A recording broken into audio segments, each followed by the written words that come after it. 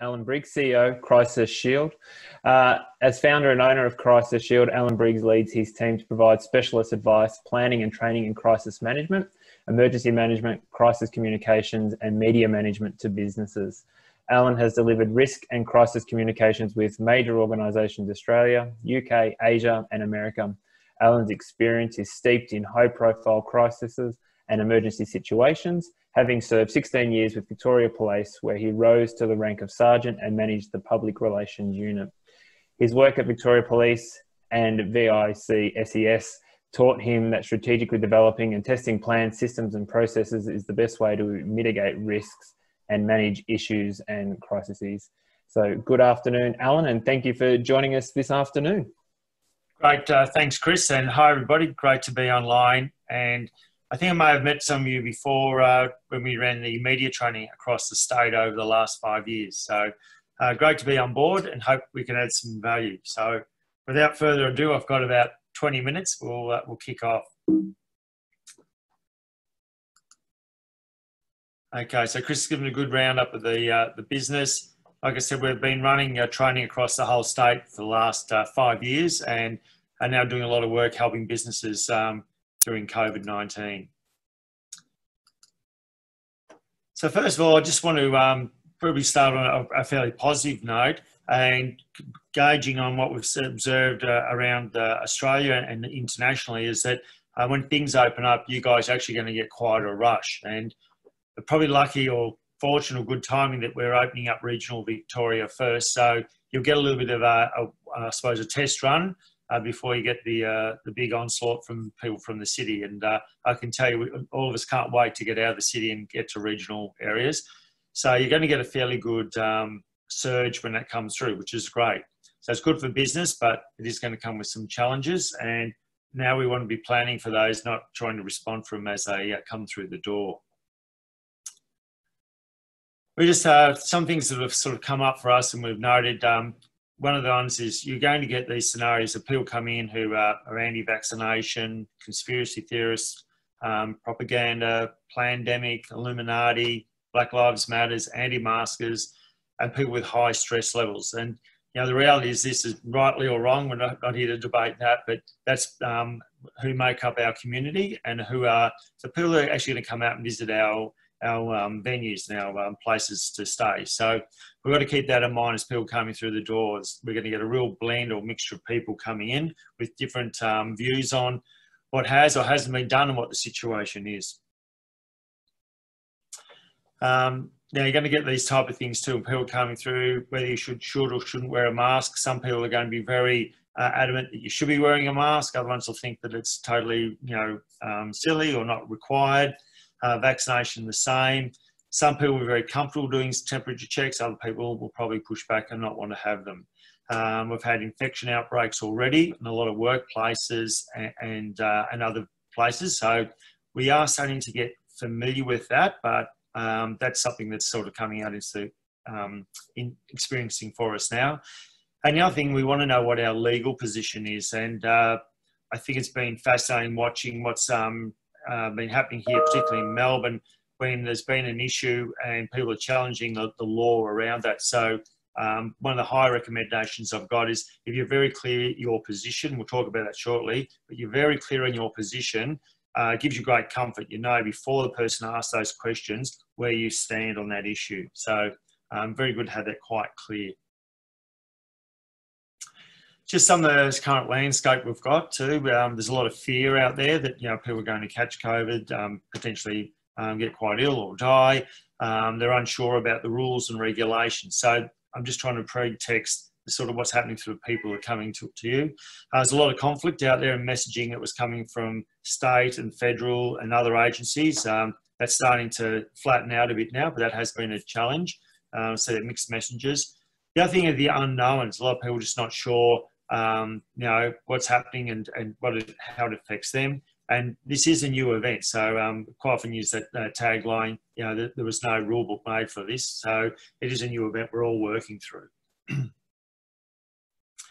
Now, these are some of the considerations that we need to think of as we come through. It's good that Natasha sort of flagged how to actually manage when you've got an outbreak, but You know, the thing is that we could have an infected person, whether it's a staff, contractor, visitor, someone that's staying with us. Some of the context that's put around, if it's fake news or it's perception. So quite often people are looking what's happening in the media and social media particularly, undertaking. Some people won't trust it at all, and other things people take that as being the gospel truth. So, you know, we've got a bit of challenge within that. The other thing is that we've got 3 tiers of government, and I want you to also be conscious that you've got not only a federal government, we've got state government and local government. So we've got 3 tiers. I've got to make sure that we're aligning to those when we're moving forward with our position, what we're putting in place that aligns to those 3 tiers. The people coming down are possibly going to be quite stressed. We'll be doing a lot of training for people in the city at the moment about return to work, and particularly around their security and front of house staff, that the people coming in are going to be reasonably stressed due to the isolation, and it could be alcohol, drug abuse, it could be domestic violence, financial stress. So in a sense, when people are coming to approach you, they're pretty wound up. So we're just trying to give you that sort of pre-warning. It's lovely, that sort of situation. And the other thing we've just flagged here is racism. We could see that as well, that some people have some views about the cause of it, or what should have been, how it should have been managed. So once again, we've just got to park these things and be mindful that they all apply. So what we can do, so I think this is the critical point for us, for you guys. Number one, we need to have a COVID-19 plan. Now, there's a lot of documentation, as Natasha said, on the website. You should already have a draft plan put together. You've got some really good resources within the tourism board to go back to them and run it past them, places like ourselves, and obviously the government website. So absolutely you need to have a COVID-19 plan. The next one is you need to have a prepared position on masks, vaccination, social distancing. So when someone comes in and they say, well, look, I'm not going to wear masks because I don't have to, or I don't vaccinate, whatever the case may be, that you're very clear what your position is. So going through that, and our recommendation on that is that you are obviously aligning with, not obviously, but aligning with what the government regulations are. So having that position is very important. Align with the state and your local government is very important. And team up with local tourism board, because they can give you a lot of help around, there might be the little nuances within your industry.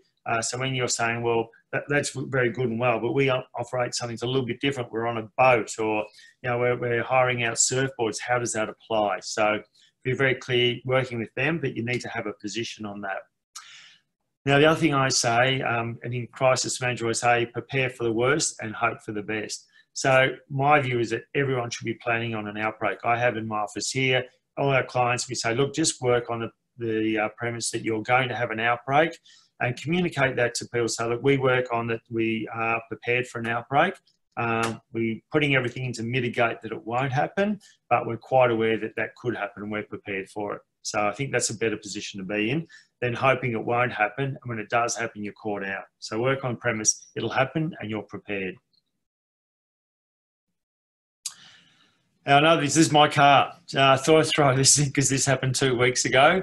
Anticipate the unexpected. I've been banging on about this since the start of the year, and it hit me. So what happens, we're all sort of COVID-19 focused, and the reality is a lot of you are now moving into the summer season, and you know, if it's not sharks down by the beach, but it could be bushfires. We still get floods and storms, sex assaults, food contamination. So other things can still happen. We certainly want to be focused, prepared for COVID-19, but we also need, in my case, it was not a left field, but right field. An Uber driver came through a give way sign, you know, in 3 cars on the road, and I managed to collect him. So fortunate, not injured or anything, but it just was a bit of a wake-up call for me anyhow, that, you know, other things just totally unprepared for, not unprepared, but unexpected can happen. Now, just some action points I thought Natasha was good, she touched on, is looking at split shifts. Now, if you've got a small office, I appreciate that is very difficult to start splitting your shifts. What you should look as a contingency is that if we did have a full outbreak and our whole office had to be go into isolation, then who could we bring in as a secondary team to run that office? So you might have if it's a smaller business, the husband, wife or partner, one of you may have to do the second shift. So it's going to be a bit challenging, but it might be what you have to do for a while, and have some of your key people are on a rotation or a roster. So if you have an outbreak there, you can at least bring in a secondary team. Social distancing. So what does that mean? If you're running, you've got a reception counter at a caravan park or a motel, hotel. Here in the city, there's plenty of signage with, keep apart. They're putting barriers up so you can't get too close to the counter. Lifts, we're limiting to two people per lift. So putting that signage up, I'm a big believer in educating people before they get there. So people, for example, might be coming down, say to them, look, when you come down, there's no need for you actually to come into the office. We'll leave the key in the door, or call us and we'll come out into the reception area or the car park, and we'll give you the keys to your cabin or to your room. And that way it minimises the contact that they'll have. Deep cleaning regularly. I think that's, it's good. It's a good practice, and particularly at the moment.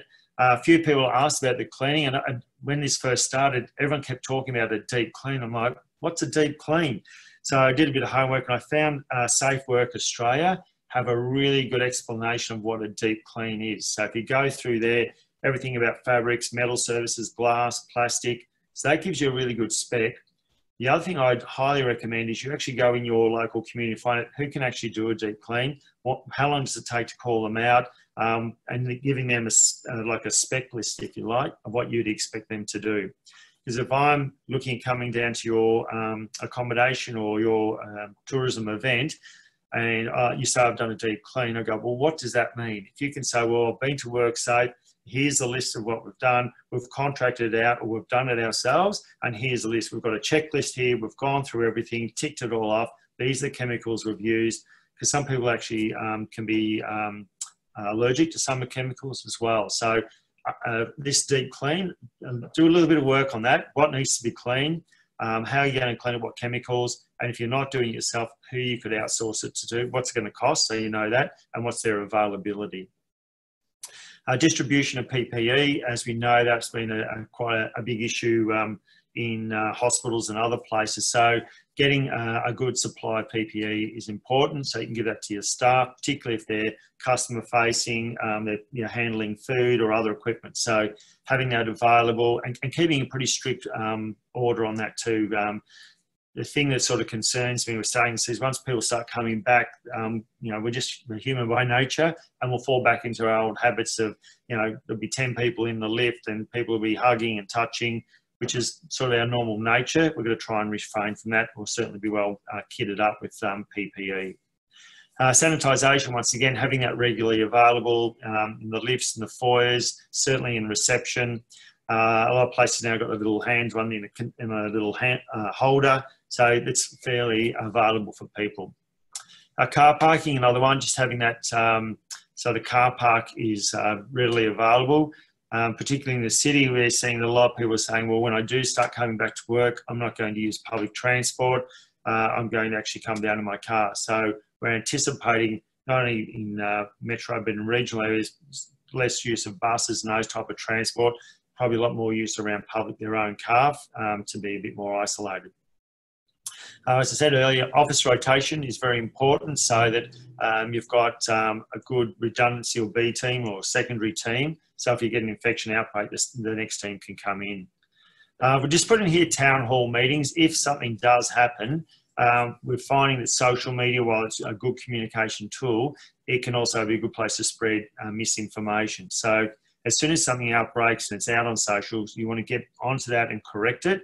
And we are finding a very powerful way to do meetings is we call the town hall meeting. Now, if you run a small, small tourism venue, town hall meeting might only mean half a dozen or 20 of you. That's fine, but you get everyone in and it's single source of truth. They can ask questions and you can put all those fears and everything and be quite clear what you're doing. So we find those meetings are very good. Limiting socialising. So this is going to be a challenge. And when you're coming and opening up, people can get into, particularly if it's an accommodation, they can go into their rooms and they're fairly self-isolated there. But if they come out into the social areas, whether it be the bar, the restaurant or the foyer, lobby, those areas, trying to limit that amount of socialising. So you should be already going through and measuring up your area, knowing how many people you can actually accommodate. having a counter and an eye on that. And once you're on the limit, getting people to stay out until you do that rotation. And once again, this is all, and I've got there the monitoring of that. This all comes back to the communications. When I'm ringing up to make a booking, it's very clear, look, we are running the bar or the restaurant, but we have a limited capacity, and you'll have to do a booking for that. You can't just wander in like you would have in the past and just grab a table or a seat at the bar.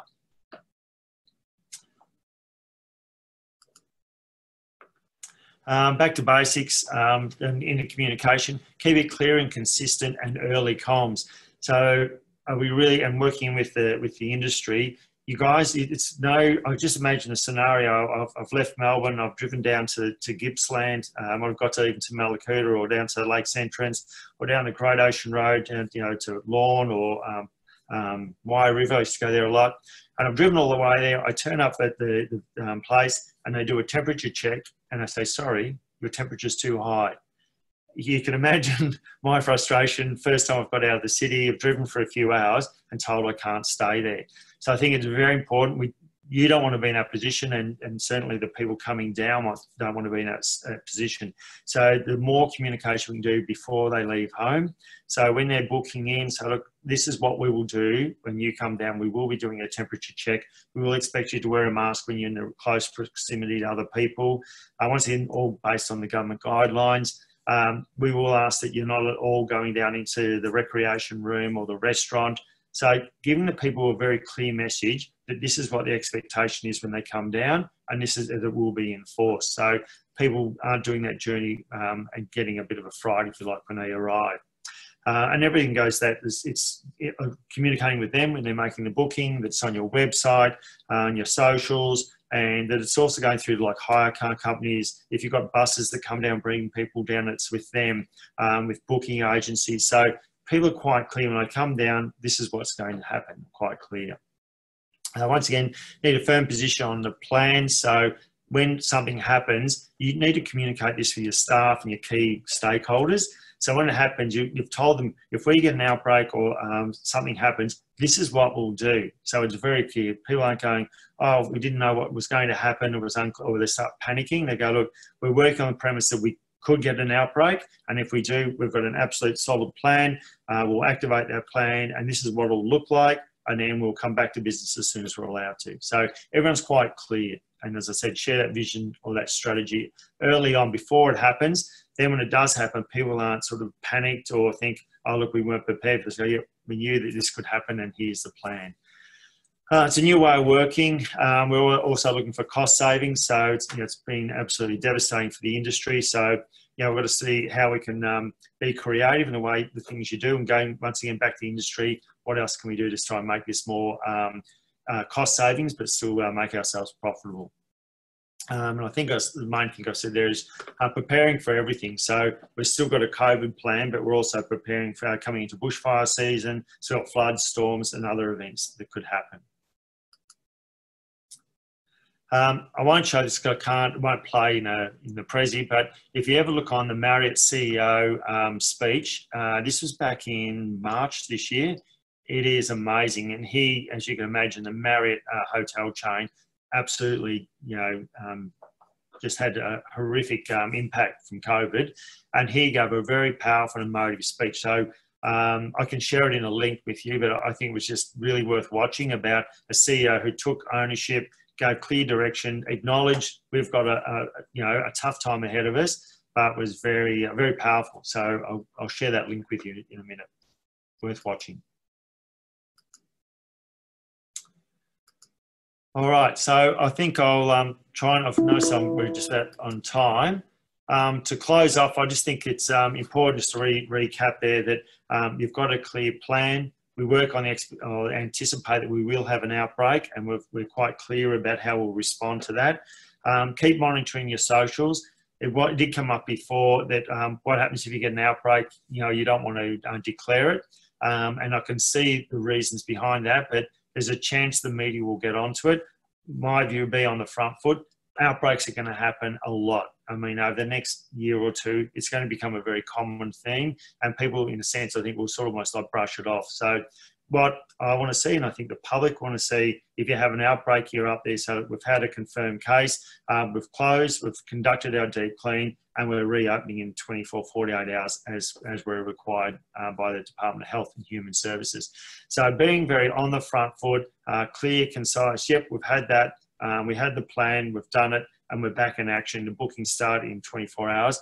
That gives people comfort. It's worse when we hear rumours or it's been told and we're sort of not declaring anything. So I think be on the front foot, be proactive. People are now expecting it. We've seen multiple outbreaks here in Melbourne, and we're going to see them out in regional areas and as we have in interstate. So be on the front foot. We're working with aged care, and as you can imagine, a lot of outbreaks there, or what we can see. So being proactive about it, certainly working a lot better. All right, I think I'll just about close for me. So I'll hand back to you, Chris, so we can take some questions. No, thank you, Allan. A great presentation, and we're getting a lot of positive remarks in the comments field, which is always nice. One question that came to my mind that has been asked as well: what is the best way to handle those media inquiries if there is an outbreak? Yeah, my view, if you had an outbreak and it's confirmed, it's in the public domain. If the media have called you, someone knows about it. It's pointless saying, look, we can't confirm or deny. If you've got it, yes, absolutely. We have had a confirmed outbreak here. We had a COVID-19 plan. We have now contacted the Department of Health and Human Services. We are now going through our process. We're having a deep clean. We've closed, or we've got a rotational staff. And we're now opening, we're closed for the next 24 hours or 48 hours, whatever the case may be. We're reopening. If you've got a booking, here's our hotline or phone number to call. Being proactive about it. People are anticipating this. It's not going to be, it's just not going to be unusual. It's if you're a bit unsure about it, then I would say, look, I'm not sure if I'll go there, I'll go somewhere else. Yeah, very true. Throughout your presentation, there's a lot of great examples in there from hospitality and accommodation providers. Obviously, the big sector of the industry is tour and transport, which obviously have their own sets of considerations that they need to think about when thinking about their planning. Any thoughts or any comments around recommendations for that particular sector? Yeah, you're talking like bus tours? Yeah, tour operator, where they've actually got to pick up a group of people and doing a winery tour or something like that. Yeah, absolutely. Key thing, early communication. We're following government guidelines. Now, you may even impose some further guidelines. So, for example, you must wear a mask while you're on the bus. If you're using the toilets or change rooms, you've got to sanitise your hands. So, if you do a stop along the tour, you say to people when you're off the bus, depending what the local arrangements are there, and once again, finding what they are out to. So look, we're arriving at the winery, they'll expect you to wear a mask or sanitise, keep your social distance. So to me, the more you can educate so there's no surprises, and say to people, look, we have to do this to make sure we can operate. We're not here to argue about whether it's right or wrong. This is how we have to do to operate. We really appreciate your support in this, so that we can all go on this tour or undertake this. You want to also show that you're visibly doing things. So, you're cleaning the handles, there's plenty of sanitizer around, there's masks available, so that people feel like, these people are taking it legitimately. You don't want the driver, for example, of the bus says, everyone wear a mask, and then they take theirs off, because then it sort of all falls apart. While the people are waiting to get on the bus, they're waiting at the booking agency. You want the people there to explain, look, you're about to go on a tour down the Great Ocean Road or in the high country. They'll expect you to wear a mask. They'll need you to sanitise. This is now our requirement for your safety.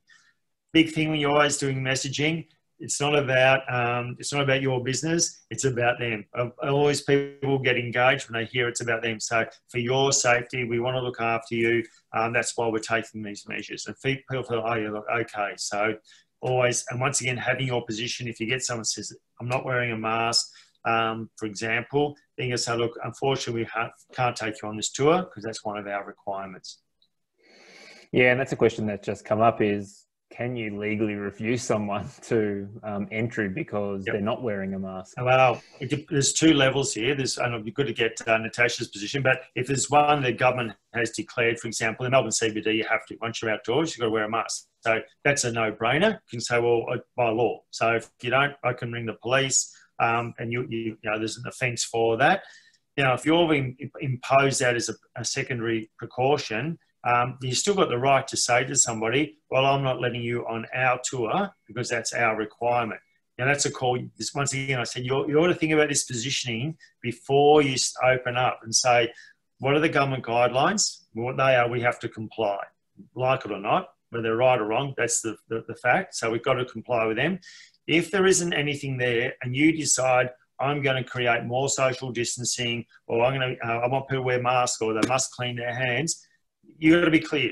And then you've got to communicate it very well. We haven't put this in as an additional layer for safety, and that's our requirement. If you want to come on our tour, if you want to stay at our accommodation, you want to use our services, that's the rules we have. And you have a right to say, it's a bit like if you go into the old nightclub and they say, I'm not letting you in because you've got the wrong coloured shirt on. That's their rules. Yeah, and I think this really comes back to that whole the example you provided before around people travelling 4 or 5 hours to stay in accommodation and they get temperature checked. So having a firm policy in place that you've got a means of answering those requirements. Do you get them to sit aside for 15 minutes, then re-temperature check? You've sat in the car for 4 hours, a bit warmer, and you had kids yelling at you. Your probably temperature is going to be higher. So having those processes in place are critical to ensure that everyone's on the same page and everyone knows where their expectations lie. Yeah, and communicating that before they leave home. So as I drive out the driveway, I know when I arrive at that destination, I will get a temperature check. I'll be expected to put a mask on. I'll be expected to do social distancing. Whatever your requirements are, I know before I even leave the front of my home what they will be. So there's no surprises when I turn up. Yeah. Got a question here. I'm not sure if it should be towards you or more aimed at DHHS, but if you have a positive case, I assume that as part of a communication is to advise other businesses in town that they've had a positive case. So I suppose there's a question in that itself. Then ask, can we share details of the person who was positive with other businesses to determine if they were on their visitor list? I'd assume that would come down to DHHS's responsibility, not the business owners. But yeah, my view on that, and look, I would refer back to Natasha, but my feeling is, and my opinion, if you like, and this is just my opinion, that those two questions would be answered by DHHS. It shouldn't be your obligation to tell other businesses that you've had a confirmed outbreak, and it shouldn't be your obligation to say, identify who the person is. So, for example, if you've had, say, a distributor come in who delivers, the milk, and they've become a positive case, it's the DHHS should be doing the notification, not you. Yeah. Because the other thing I'll preface on that too, if you do go out and start doing that and you've got the identity wrong, or it ends up being a negative case, you could be actually liable. It's not your role. Your role is within your business unit, and that's your responsibility. Once you get out outside your front door or your farm gate, somebody else. There are a couple of questions coming in which are probably more aimed around the social distancing on tours and how they do that on buses. So I know the guidelines have some of the guidelines have only just been released today, which would hopefully help to explain some of these challenges that obviously businesses who are having to maintain social distancing on a bus for 24 people can be a challenge. So we'll take some of those offline for participants. And I know we do have Stuart Topless on the line here as well. So we'll take those offline and can hopefully answer those in due course. Just on one day, just two things. One is that for a mate of mine, a business colleague, he just flew back to Canberra this morning, hopped on a small aircraft, 12 people, and they were sitting next to each other. And, you're going to be pretty close on the plane. Now, they were masked up, they had to wipe their hands, they were temperature checked. It's a reality. We're going to get close to people if we're on a bus or other things. So what can you do? It's a mask, it's keeping, good hand sanitisation. A lot of visibility to it. I mean, you're doing it with intent, but showing people as they're sort of coming on, someone going down, wiping down the handrails and everything. So, look, these people are trying to keep this place as clean as they can. If I was running a bus, I'll be stopping probably, and look, I'm just giving an estimate, probably every hour and a half, 2 hours, and opening the windows up and just airing it out. If you've got all those people sitting in a bus, and one of the things we're recommending in the city here is getting a lot more outside air recirculating through the office. So no different if you're in a bus or a closed venue, is to try and open up to get a lot of circulation. If you've got someone infected and you've got a really nice tight, everyone else has got a higher chance of catching it. There is a question. I don't know whether it might be worth bringing Stuart on the line for this one, because I haven't heard where they've landed with the temperature checking and things like that. But there is a question around, do you need to temperature check all guests per room prior to letting them into a room? Is that going to be a requirement? Is that something that we're going to need to be doing as part of our COVID safe plans moving forward? You know, Stuart, I don't know if you got any advice on that one. I know you're sitting there and maybe scratching your head yourself. Thanks, Chris, and good afternoon, everybody. My understanding is that it'll be part of the customer screening process. It's not a mandatory obligation, but would be some way in which you can look at ways of minimising the risk of transmission in your business. That will be covered in the guidelines, is my understanding. If it isn't, we can definitely get clarity on that as soon as possible. Can I just jump in there, Chris? My view on this is I'm quite a pragmatic sort of person. The whole purpose we're wearing masks and sanitising, social distancing, is we're not spreading it and infecting another person. Now, if I'm running an Airbnb and, for example, or a cabin, and the person can come down, go to that cabin, they're in the cabin, they're not coming into our, the main building, and I've had a proper deep clean before they arrive and after they go. Temperature checking and mask and gloving them up really doesn't matter. They might as well be in their own home. We're not having much contact. If I've got a venue where they're coming in and there's a bar or a restaurant or a games room, and you've got people mixed in, we've got a higher risk, and that's where we've got to start looking at temperature checks, mask wearing, and social distancing. So really, apply common sense. We don't want this thing spreading, and we've been told how it spreads. So if someone's remote, we're not having any contact with them, we can reduce the levels of protection, if you like. And the closer, more confined they get, like, for example, in the bus, we're going to have to be a lot more vigilant and increase the level of protection. Now, some really great tips and advice there, Allan, and thank you, Stu, for jumping on as well. And again, thank you to TIV for their participation or assistance with this webinar today. So today's webinar has been brought to you in partnership with the guys at TIV. So thank you. The team there have been doing some really hard work, and we work really closely with the guys. So obviously over the last few days with restrictions changing and stuff, there's been a lot of hard work that's been going on behind the scenes, and those guidelines have just been released. So thank you to Allan for your session. Thank you to Natasha as well, who's ducked off to something else, and also thank you to Stu and your team for everything that you do.